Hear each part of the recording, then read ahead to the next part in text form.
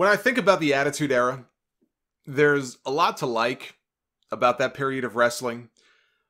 A lot of things about the Attitude Era that people like to romanticize. The Brawl for All is not one of them. And that was the subject of Dark Side of the Ring on Vice this past week. After a couple of disturbing episodes on Chris Benoit and New Jack, they lightened the mood a little bit and talked about the infamous Brawl for All tournament that took place on Monday Night Raw from June to August of 1998. They also gave us Jim Cornette versus Vince Russo, Part 2. Part 1 was the Montreal Screwjob episode from Season 1, where both men took credit for coming up with the double cross idea. Cornette explained in detail where he got the idea from, which was an earlier Montreal Screwjob back in the 1930s, and then swore on the life of his mother and his dog that he was telling the truth, while Russo said, no, bro, it was me, bro. Okay, bro, I came up with the idea, bro. That was all me. I screwed Bret Hart. I hate it, bro. I hate that it had to happen, but bro, it was me. I don't know what Jim Cornette is even talking about, bro. Had to dust off my Russo there. The producers, they know what they're doing. Right? They know it makes for great television to pit Russo against Cornette, even though both men come off horribly. Cornette makes valid points, and clearly he's very passionate about this. His passion is real. His passion is genuine.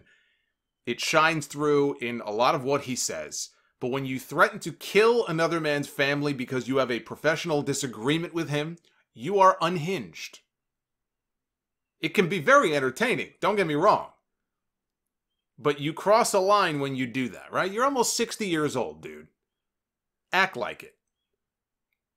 So they each took credit for the Montreal Screwjob, but Cornette is more than happy to give Russo all the credit for the Brawl for All.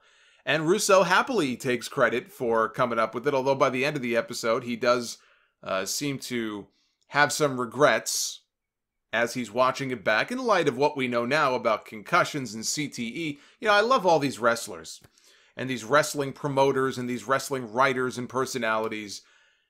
And Russo is not the only one. I've heard Tommy Dreamer talk about that. A lot of people talk about this. Oh, we didn't know. We didn't know. You know, in light of what we know now. And look, I get that CTE is a term that nobody even knew. You know, 15 years ago, 20 years ago, didn't exist. You know, but do you really need the benefit of hindsight to know that getting hit repeatedly, dead on, in the fucking skull with a steel chair probably isn't a good idea? Oh, we didn't know. Who knew? Who could have known back then that getting hit full force in the head with a chair might cause concussions and might scramble people's brains? Yeah, who knew? So they go all the way back here at the beginning of this episode. And Russo was talking about that period in the mid-90s in WWE, you know, when he basically, around the time he would have taken over as the head writer. They had just gone through this period with these awful characters. They talked about the Goon and T.L. Hopper, and they talked about and had footage of Mantar.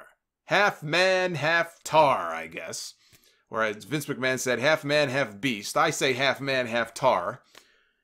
And so Russo thought that, yeah, this is terrible. These characters are shit. This is not the direction that the company should be going in.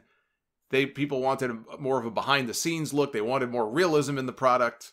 And of course, then they show Jim Cornette. And Jim Cornette, he despises when people use the word fake. He must not be a fan this week of Ronda Rousey, I guess. I'll talk about her later. But to him, of course, nothing fake about the abuse that these guys put their bodies through. He's going, you know, on his usual spiel. And Cornette's talking about Vince McMahon. He says, look, WWE is all that Vince McMahon knows. It's his life. He doubts that he's been to the grocery store or seen a movie in the last 40 years. Not true. Not true. I remember reading that when There's Something About Mary came out, okay, with Ben Stiller and Cameron Diaz, whatever year that was, probably right around the Attitude Era, right around this time. Might have been that year, in fact. It might have been 98 when that movie came out. it's like one of his favorite movies. I don't know if Vince went to an actual movie theater. I don't know if Vince has a movie theater in his home. I don't know if somebody brought him the movie. I don't know if he paid the actors to reenact the movie for him right in front of him. I don't know. But I had read that back then. I've seen it mentioned since that There's Something About Mary is like one of his favorite movies. So there's at least one movie, I guess other than The Chaperone, that Vince McMahon has watched in the last 40 years. But Cornette had this great line. He said, Vince McMahon is a genius and a demon. Sadly, he's more demon than genius these days. Russo told the story of getting the call to come to Vince McMahon's office, and he thought he was going to be fired. You know, he was writing for the magazine, Raw magazine, at that time. And he walks in, and Vince has all of his minions in the room with him. Jim Ross is there, Pat Patterson, Bruce Pritchard, Jim Cornette. They're all in there. And Vince had a copy of the Raw magazine on the desk. He slammed it down on the desk, and he said, this is what the product needs to be on TV. And from that point on, Vince Russo became the head writer for WWE. And Cornette, of course, he thought Russo was a goof. And all he wanted to do was turn wrestling into the Jerry Springer show. And Russo admits, he says, look, I would literally sit there, bro, and write the shows with Jerry Springer on in the background. He would write the shows with Jerry Springer on in the background. Russo said he was writing for college kids that would get together every Monday night. Remember WCW Monday Nitro used to have the Nitro parties? So Russo was trying to write for the college demographic. He was trying to grab the casual viewer. So how did the Brawl for All come about? How did this idea get willed into existence? For that, you can thank Vince Russo, and according to Russo, you can thank JBL. Russo made it very clear. He admitted, he goes, I didn't like JBL. I thought he was this loud-mouthed bully. He was very obnoxious. He would always talk, about how tough he was or act all tough. And he said backstage one day in the locker room, he overheard JBL and his big mouth in the back telling everybody that if this were real, I would beat everybody's ass. Unless their name is Joey Styles. JBL cannot beat Joey Styles. So Russo hears this. He's bothered by this. And he goes to Vince McMahon and conceives, I guess, of this idea of the Brawl for... Now, this is Russo's version of events, so take it with a grain of salt. This is how he explains how the whole idea came to be. He went to Vince McMahon with this idea, and Vince McMahon approved it. So then we're introduced to Bart Gunn, the winner of the Brawl for All. They interviewed him here for the episode. And Bart Gunn, he was one half of the Smoking Guns. He had been split up from Billy. Billy had moved on by this point. He was doing the DX thing, the New Age Outlaws. He was a bigger star than Bart. Bart's career was just kind of fizzling out. He was doing this NWA revival thing of the Midnight Express, Bodacious Bart and Bombastic Bob, or whatever the fuck their names were. So Bruce Pritchard, he approaches Bart one day with this idea. Hey, we got this idea for this thing called the Brawl for All, and he thought it was dumb. Until Kevin Kelly had a conversation with him, and he explained that the winner would get, I think it was $100,000. Jericho on the episode, he claimed it was $75,000, because Jericho does the narration for all these episodes. He claimed it was $75K. Bob Holly in his book said that they were told it was $100,000. Point is, they would get a big payoff, and on top of the money, they would get a run with Steve Austin for the championship. So the idea of getting a run with the top guy and making top pay, that was too good for Bart to say no to, so he said, sure, I'll be part of it. Now, Russo says he thought the Godfather was probably the toughest guy in the locker room. They interviewed the Godfather. Godfather always looks happy. Godfather, I love Godfather. Godfather always has a smile on his face. He's living life. He retired. He does the cameos every now and then, or like a surprise Royal Rumble appearance. But otherwise, he's happily retired. He's running his business. He's got his Cheetahs Club out there in Vegas. He's around all the beautiful women. This guy's living large. So they interview Charles Wright. They run through all of his various gimmicks. This episode was already a winner at this point. We had mentions of Mantar and Papa Shango on this episode. We're only like barely 10 minutes in. But he admits, he says the Godfather was his favorite of all the characters. I'm sure it was. I'm sure it was. He goes, My favorite of all the characters, in his words, he goes, selling white girls. That was my gimmick on TV, and he loved it. When he left wrestling, as I said, I believe he's still running that Cheetahs Club out there in Vegas. They interviewed Darren Drozdov for the episode. I didn't expect to see Droz on here, but they interviewed Droz. He's still wheelchair bound after all these years, but he seems to be, otherwise healthy and happy and in good spirits. Good sense of humor about all this stuff. They even showed the clip from Beyond the Mat when Vince McMahon met him for the first time. From, he's gonna puke. I always turn away when they show that, but they had the whole segment. They showed the whole clip. So Jim Ross is also interviewed for this. I don't know why Jim Ross always comes across as being very pissed off, very, very, very annoyed when they've interviewed him for these episodes so far. Maybe they got him on a bad day. I don't know. But Jim Ross is talking about this, and he didn't shut the idea down in his mind right away because, as he said, you don't know how it's going to go until you try it. And they aired a clip from Bruce Pritchard's podcast. They interviewed Pritchard last season for the show, but obviously now, with him being in WWE, I guess they couldn't interview him directly. But they played a clip from his podcast with Conrad of him talking about the Brawl for All and explaining how the matches were made. It was totally random. He says, we had a brown paper bag. Savio Vega reached in and drew the names, and that's how the brackets were supposedly chosen. They were supposedly chosen at random. Now, the Brawl for All rules, it was 3 one-minute rounds. You get 5 points for the most punches landed in a round. A takedown is good for 5 points. Knockdowns were 10 points. And a knockout would obviously end the fight. So then we get to the participants. We had Bradshaw, who, remember, according to Vince Russo, the whole reason behind this entire tournament even happening was Bradshaw and his big mouth. So Bradshaw's in there. Mark Merrow, who was a legit Golden Gloves boxing champion early in his career. This guy could throw down. Mark Canterbury, the former Henry O. Godwin, he was in there. Savio Vega, Brackus, remember Brackus, who gives a shit? He never went anywhere. He was in there. Road Warrior Hawk, Droz, Pierre Ouellette, who has one eye. They put a one-eyed man in this, a PCO. They put a one-eyed PCO in this tournament, which tells you the wisdom of the people who work there. The Godfather, Dan the Beast Severn, who dropped out after his first round win because he said he had nothing left to prove. He thought it would damage his reputation being a part of this. And also because he had already cashed the bonus check that they had given him for agreeing to even participate in the tournament. Once that check was cleared, once that check was cashed, he wisely cashed out his chips and said goodbye.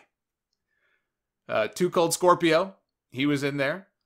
Not a guy that I'd want to mess with. 8 Ball from DOA. Bob Holly, Bart Gunn, Dr. Death, Steve Williams, who had signed with WWE months earlier and wrestled exactly 1 dark match up to that point. He wrestled a dark match in April of '98 against Too Cold Scorpio. Vince McMahon even introduced him to the ring for it.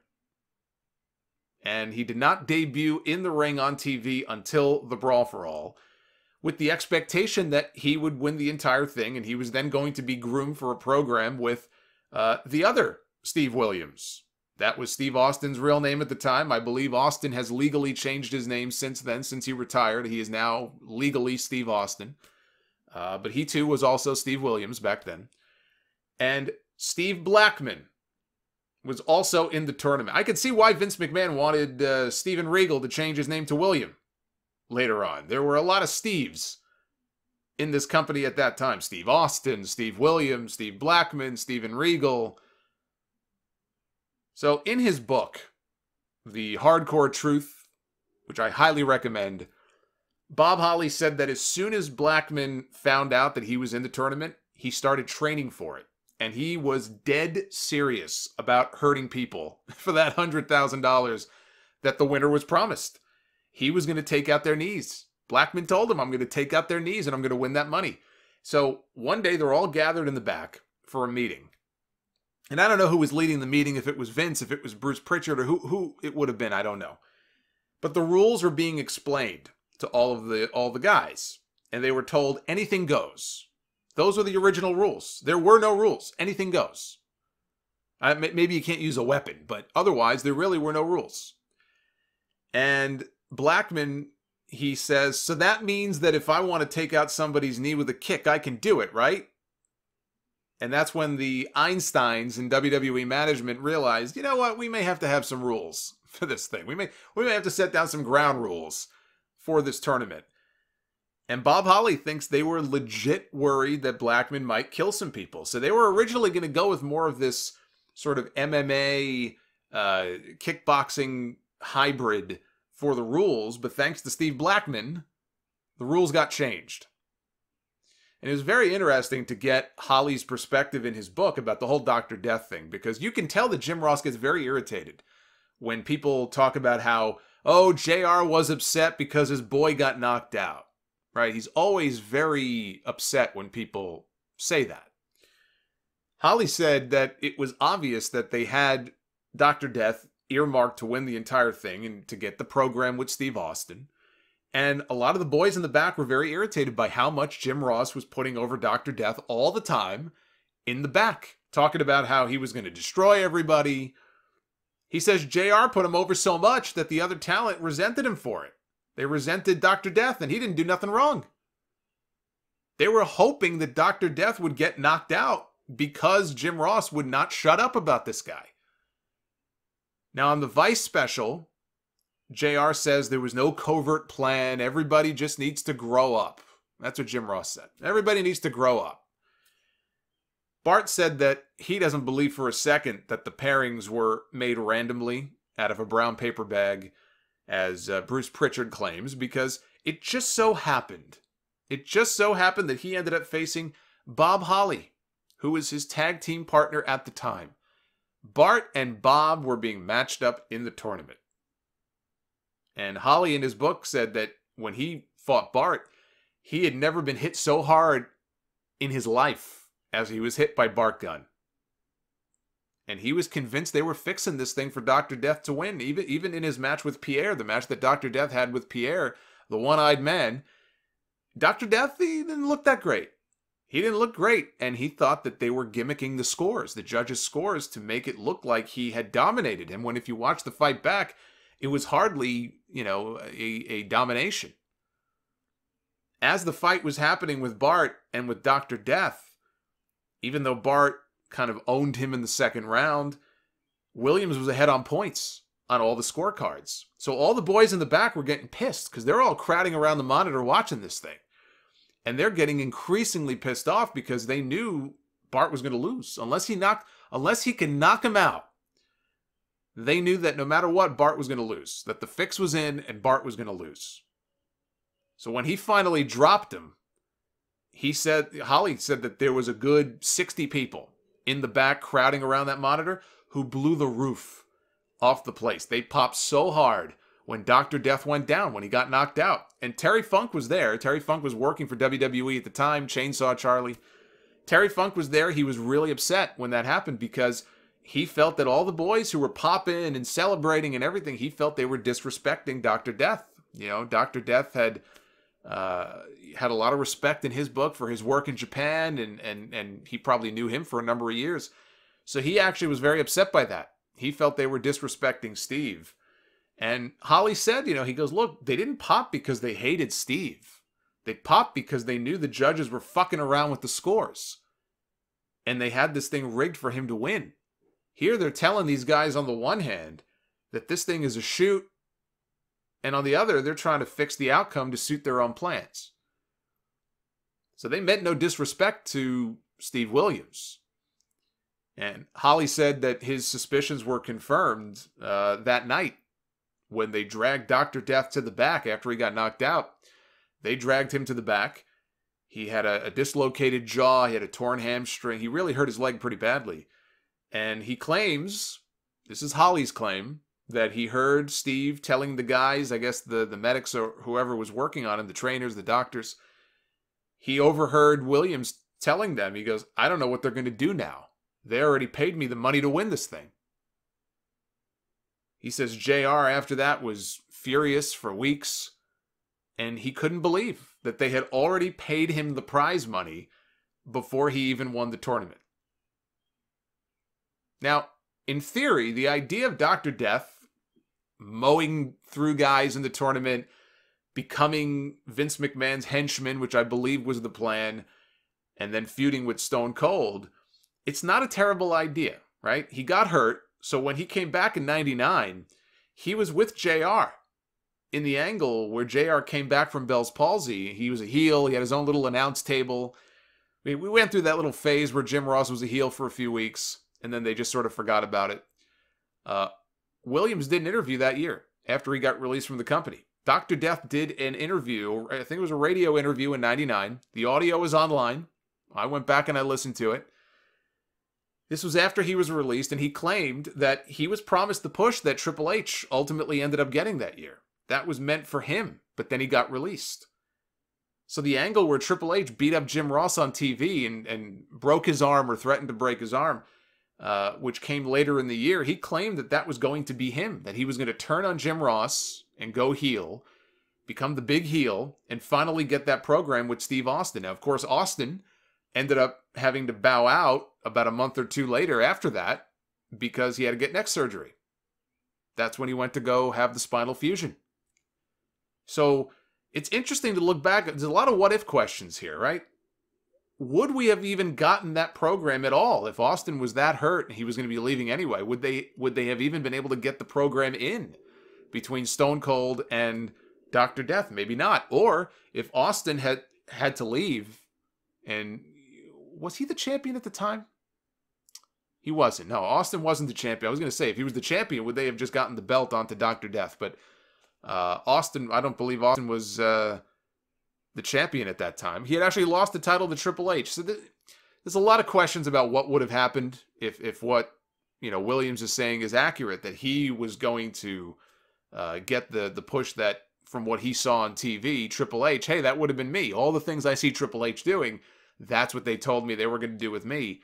How different things might have been. We'll never know. Things happen for a reason. I think things worked out for the better on all fronts here. If Dr. Death wins the Brawl for All and does not get hurt, if he doesn't get injured and he wins the whole thing, and he gets his program with Steve Austin in late 98, then he ends up taking the spot that went to The Rock. It delays The Rock's big push, which is asinine to even think about. That was when The Rock went heel. He joined the corporation. That was one of my favorite incarnations of The Rock. And it was a big part, I think, of the growth of that Rock character, was that late 98, early 99 period. The matches with Mankind. I mean, I could have done without him bludgeoning Mick Foley half to death at the Royal Rumble. But, Foley getting the big championship win on Raw at the beginning of 99. All of that stuff. It never would have happened, possibly, had Dr. Death gotten that spot instead. It's amazing to think about how different history would be, and maybe how different The Rock's career would have been. Or if Dr. Death instead, he comes back in 99 from his injury, he's all healed up, and he's groomed for a program in 99 with Austin, the one that Triple H ended up getting, or the big push that Triple H ended up getting, then maybe Triple H doesn't get that spot, or Triple H's push is delayed. Rock and Triple H were two of the biggest rising stars, the two big rising young stars in the company at that time. And one or both of their pushes could have been derailed by one for Dr. Death, who was probably past his physical prime at that point. I mean, Dr. Death at that point was almost 40 years old. Austin, when he went down with the neck, thank God that WWE had Triple H that was already being pushed, and The Rock. Triple H and The Rock were the two guys who carried the company on their shoulders in 2000 until Austin came back.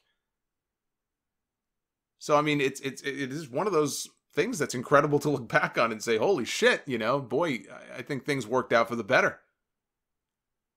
I think things worked out for WWE a hell of a lot better, the way that it ended up happening. Now, Russo said everybody in the back was stunned when Bart Gunn knocked out the Godfather. Godfather beat up people for a living at his club. The pimps who would come into the bar and he'd tell them to leave, and if they didn't, He'd rough him up. I mean, that's what this guy did for a living. And so it was shocking when he got knocked out. Godfather was great here. He admitted, he goes, all I did before each fight was smoke weed. That's all I did. That was my pre-fight ritual. He said his wife was pissed at him when he got knocked out because she blamed the weed for them not getting all that money. She was very upset that he didn't get the $100,000. So then we get to the finals. The finals are set. Bart Gunn against Bradshaw. Bart Gunn knocks Bradshaw down. Bradshaw's loopy. He's spaghetti-legged. He's not all there. Somehow he gets back up to his feet, and he gets dropped. I mean, he gets just absolutely walloped. Right in the head. He falls down. Cornette said it was scary. You could see the guy wasn't all there. Bradshaw, when it was over, he says, very scary. Russo admitted, he goes, bro, he could hardly contain himself. He was so happy because the whole point was to put Bradshaw in his place. That's all he wanted to do from the moment that the tournament was conceived of, and he got exactly what he wanted. All the other damage it did, all the other injuries, be damned. Vince Russo got to see Bradshaw get his comeuppance. And Cornette is annoyed to this very day because Russo, he says, still doesn't get it. He does not realize, he doesn't understand what he did wrong. He calls Russo a skid mark on the underwear of life. And Russo says that one day he checks the messages on his answering machine. And he's got this cuss-filled tirade waiting for him on his answering machine from Jim Cornette. He can't believe that somebody would be this upset over wrestling. He says, bro, I can't understand, bro. How could somebody be this upset? It's wrestling, bro. It's just wrestling. How could somebody be upset over wrestling, bro? He can't understand it. He can't understand it. And then came the mother of all voicemails. Now, again, Russo said Cornette left this message for him. This is the one where supposedly Cornette threatened to kill him and his family. Cornette was very happy to repeat what he remembers telling Vince Russo, as only Jim Cornette can do. He says, he told him, I would just like to tell you, you no good piece of shit, you motherfucker, what a piece of shit you are. And how you narrowly escaped being put in a fucking hospital by me with a damn baseball bat for all you've done to me, my friends, and the careers you've ruined and the shitty wrestling you've produced. I just wanted to make sure you knew that from my own lips. Cornette says wrestling has been the most important thing in his life. Therein lies the problem, I think. It's all he knows. I don't even know if Jim Cornette has any other hobbies. His whole life has been wrestling, so of course he takes it seriously. If there's a perceived threat to it, he goes off on people, and he takes it too far. The things he says, he takes it way too far. That's why he's been, ostracized the way that he has.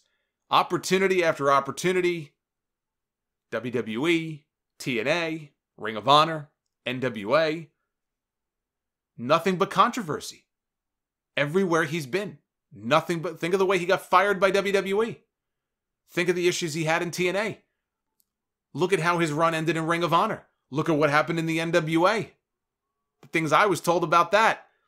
At some point, you look at the situation and you say to yourself, what's the constant involved here? Is it really always just the fault of the promotion? Or is it the one guy who continues to bounce around from place to place and leave on the worst possible terms? Or is it not possible that it could be Cornette himself? So Bart wins. The man that they did not expect to win has now won. So what did they do? They sent him home. They sent him home because they had no plans for him. Until months later, Vince McMahon got the idea to have him fight Butterbean at WrestleMania 15. Butterbean had already fought in the WWF before. He had had what they billed a tough man contest for commission reasons. I guess they had to call it a tough man contest at the DX In Your House pay-per-view in December of '97. He had a fight with Mark Merrow, what I assume was a mostly worked fight. So Butterbean had already worked with them once before. And I think the story is that he may have had 2 fights or 2 matches on his contract with WWE. So he had the one at the end of '97. He had this other one that, You know, he may have still had a contract with them, and like Ronda Rousey, right? Ronda Rousey hasn't been seen on television in a year, over a year. But she's still under contract to WWE through April of 2021. So maybe Butterbean had a similar deal. 2 fights. We did one. He's under contract. It's time to use him for fight number 2, which was the Bart Gunn fight. They interviewed Butterbean here on this special. He flat out said that he was Bart's punishment, which I think everybody kind of already knew. But he said the same thing. I was basically the punishment for this guy. Now, Godfather says he can remember sitting around one day. He was smoking weed, of course. Of course he was. It was him, Gillberg, and Butterbean. He didn't say Butterbean was smoking, but he said it was him and Gillberg. They were lighting up. It was Godfather, Gillberg, and Butterbean. It is the faction that I never thought I wanted, but now I am so sad we never got. He said Butterbean told him, he said, look, I know you guys are tough. I know you guys are tough and all, but I'm going to knock this guy out. I'm going to knock this man out. It is 2 different sports. He has no chance against me. And Butterbean says, you know, as he was about to walk through the curtain that night in Philly at WrestleMania, Vince smiled at him. And he knew then that Vince knew exactly what was about to happen to Bart Gunn when Vince smiled. And what he did to Bart was he nearly knocked his head off his shoulders into the 5th row. They replayed the fight here, all 27 seconds of it. It was terrifying. That last shot, that kind of death blow that he got in on Bart Gunn at the end, where he just, I mean, he knocked this guy into the middle of, forget next week, he knocked this guy into the middle of next year. It was terrifying to watch that back. Butterbean said that his kids were so upset because their friends told them, I guess maybe at school the next day, his kids' friends told him that their dad had killed a man on pay-per-view. You know, and look, Butterbean says he thinks Bart had a 50-50 shot if he would have brawled the way that he did with all the other wrestlers, but instead he had it in his head that he had to box. He was training for a boxing match. And he said the second that Bart tried to box with him, it was all over.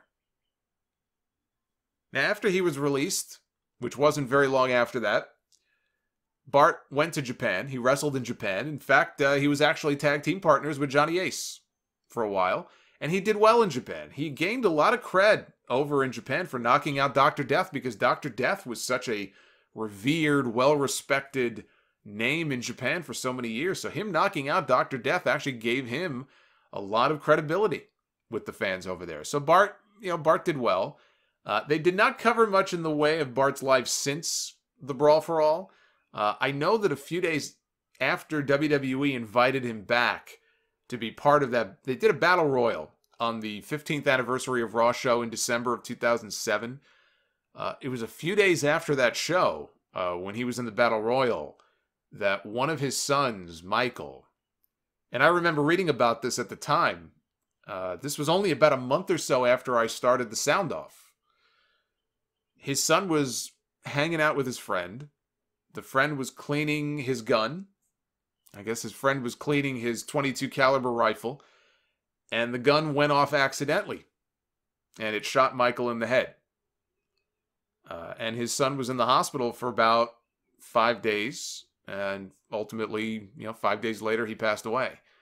So I cannot imagine being a parent and going through something like that. Just losing a child in general, let alone, to lose them in that way. I haven't heard much about Bart since then until this special. I guess now he's an electrician. He was an electrician before he even got into WWE. His father was an electrician. He had followed his father into the family business or the family trade, got into wrestling, and so when he retired, he went back to working as an electrician. I guess that's what he's been doing ever since. They also found time at the end of the episode to cover the stuff with Droz and his injury. And if you remember on the New Jack special, they had sat down with D-Lo Brown. So I guess when they sat down with D-Lo, they decided to ask him about the Droz stuff as well. So we got comments from D-Lo as well about what happened. That's another one of those just terrible, sad stories, that you just wish never would have happened. A total freak accident. It was another year or so, a little over a year after the Brawl for All that Droz wrestled before he got hurt. And they talked about the incident. It was here in New York. It was at the Nassau Coliseum. I thankfully was not at the show that night. It was, well, let's see. This would have been October of 99, which is strange because no, I wasn't at that show. No, I'm thinking it was a year earlier, October 98. It was a few days after my birthday. October 98, they were at the Coliseum for Monday Night Raw. I was at that show. That was the night the Big Boss Man came back and Stone Cold filled up Mr. McMahon's Corvette with cement, as Jim Ross said. So anyway, this is a year after that. They were back at the Nassau Coliseum for I believe, SmackDown taping. And it was a dark match, so it never aired on TV. I'm sure they have the footage in their vault, probably marked, do not destroy, do not. It's the same thing with the Owen Hart stuff. I'm guessing for insurance purposes, it's labeled do not destroy, do not air, do not view. So I'm sure they must have the footage in their vault somewhere. But they were going for a power bomb. D-Lo was going to lift up Droz for a power bomb. I think D-Lo had that running power bomb that he did. I don't know if it was going to be the running power bomb or not. Something happened. Someone slipped. They don't blame each other. It was a total freak thing. They fell forward. And Droz said that he heard 2 cracks. As soon as he landed on the back of his neck, he knew. He goes, oh shit, I broke my neck. And he couldn't feel anything. And he's telling D-Lo. D-Lo's like, stop joking, man. He goes, no, I can't move. I can't feel anything. And they had still photos from that night of him just laid out prone in the ring, being tended to, being placed on a backboard. And, Droz called D-Lo a good guy. He said, look, we've talked since then. He's a good guy. I wish him all the best. He goes, I'm still alive. He goes, I'm still alive and kicking. And then he caught himself. He said, well, I'm not kicking. But he still gets to hunt and he still gets to do all the things that he loves to do. And this is the part I think where Jim Cornette shined the most. If there was a part of this special where Jim Cornette shined and got very emotional, got his eyes welled up, got all red, he said, Droz is still paralyzed and it's 20 years later. And he's still paralyzed in a wheelchair. Things happen in this business and it's not ballet. And that's why it especially angers me, he says, when people diminish it. One move, and he's in a wheelchair for the rest of his life. So don't tell me that wrestling is a bunch of bullshit. Just some of the ways that people have gotten into it, treat it, is bullshit. And again, he had tears in his eyes as he was saying this. He actually came across at that part like a rational human being who was being honest about the way he feels about pro wrestling. Russo, they show him in his living room watching back the Brawl For All finals with Bart and Bradshaw. And he's wincing. Oh, my God. He goes, he feels bad now watching it back. And he says, I really should have been thinking that these guys are out of their element and everything that we know today about concussions. No way would I ever propose this idea again. And so that was the episode. And I do want to address this notion that I sometimes hear that the Brawl For All killed careers. It was this big career killer. It did cause unnecessary injuries. But really, how many careers did it kill outside of Dr. Death? It didn't kill Bart Gunn. WWE killed Bart Gunn. Brawl For All gave Bart Gunn the platform to be elevated. And WWE does not always react very well when guys that they have no plans for end up getting themselves over or getting over on their own. WWE instead chose to bury him out of sheer pettiness. They knew what they were doing when they made that Butterbean fight. You can never convince me otherwise. Butterbean knew it, and anybody watching knew it. They knew exactly how that fight was going to go. Bradshaw, he got knocked out, but he went on to become a world champion and a Hall of Famer. Godfather, he got even bigger. He became an even bigger star in 99. Bob Holly, he became a bigger star as well. We didn't get the Hardcore Holly stuff, and the stuff with him and Crash and, him as the hardcore champion until the following year. So he became a bigger name. It's guys like Savio and Scorpio, they weren't doing much anyway by that point. They were on their way out. Droz had his accident, but that was completely unrelated to the Brawl For All. Brackus, he sucked. He wasn't going anywhere but out the exit door. I hear some people say it was a career killer. But really, outside of Dr. Death, it didn't kill any careers, but it did hurt a lot of people, and it took them off of, television for a while, and it made wrestling look dumb, because here you have a tournament full of mostly mid-carders. And this is what I never understood about this. You have this tournament. Look at the names who were in this. All due respect to the guys in the tournament, okay? Bart Gunn, Savio Vega, Bradshaw, Droz, Brackus, who hadn't even really wrestled 2 matches on TV. Think of all the names in this tournament, right? It's all mid-card guys. You have this tournament full of mostly, if not entirely, mid-card talent who were positioned as the baddest of the bad. Real tough guys. Well then, what does that make everybody else on your roster? If Bart Gunn and Bradshaw and Bob Holly are all such badasses, then how come they're jerking the curtain? And they're not the ones headlining shows. You're basically saying all this other stuff is fake. Now we're going to give you the real stuff. And then to send the winner, the man who knocked out Dr. Death and knocked out Bradshaw, to send him to his doom against Butterbean, to send one of your own men in there against a trained fighter and have that fighter embarrass your own guy in less than 30 seconds. How is that supposed to get the WWF over? It doesn't. It doesn't. It tells people that it's a bunch of wannabe tough guys play fighting who can't hang with real fighters. That's what people are going to think. So the whole idea was dumb from the moment that it was conceived. It didn't benefit WWE in any measurable way. It didn't make them any money. It got a lot of people hurt. And it elevated absolutely no one.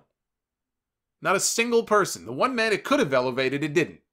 Because he sat at home and they wasted any potential that he may have had. Bart Gunn was never going to be a main eventer. No matter how many men he knocked out. He was not on the level of Stone Cold or The Rock or The Undertaker or any of those guys. He was not an elite performer. No amount of knockouts was going to change that. But he could have been a solid mid-card guy on that roster. He could have become a gatekeeper. They elevated no one. It was a complete waste of time. You want to blame Vince Russo? Go right ahead. Blame Vince Russo.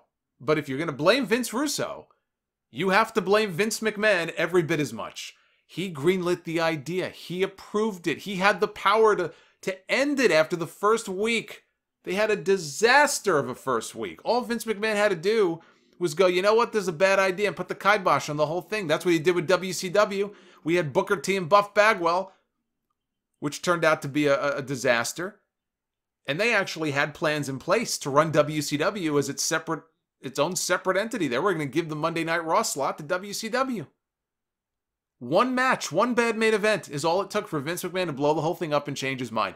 You mean to tell me he watched this and couldn't have put his foot down after the first week and said, we're not doing this? He liked it.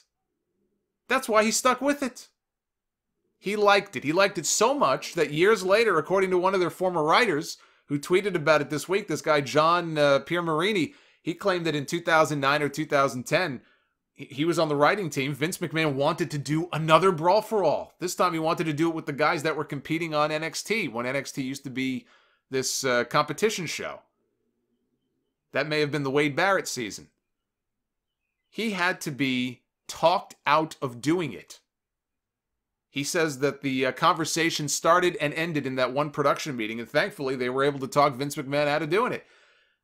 Not only do you have to blame Vince McMahon, but I'll even defend Vince Russo a little bit on this, because his job was to come up with ideas and pitch them to Vince McMahon. And the reason that the McMahon-Russo combo worked as well as it did, we've heard this for what, 20 years now, 25 years now we've heard this, right? It worked because Vince McMahon acted as a filter for Russo's ideas. So if Russo had a bad idea, Vince McMahon would reject it, or if Vince Russo had a good idea, but maybe he took it too far, Vince McMahon would kind of rein him back in.